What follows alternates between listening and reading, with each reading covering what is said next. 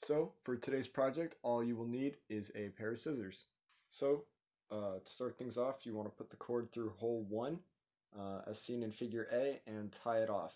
I also suggest numbering the holes based off of figure A.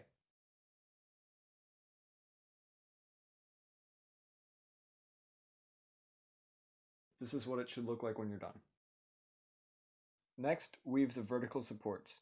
Take the free end of the cord and lace it down through the corresponding hole on the other side of the frame.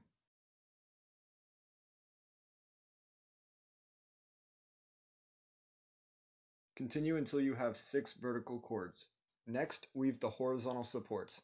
Using the cord from hole 12, lace diagonally through hole 13 to begin the next row.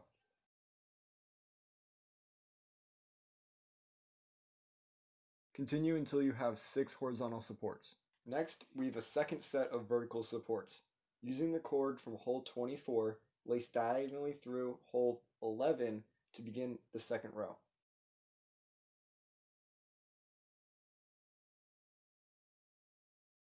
When you're done, it should look like this. Next, we have a second set of horizontal supports. Beginning with hole number 2, lace diagonally through hole number 23.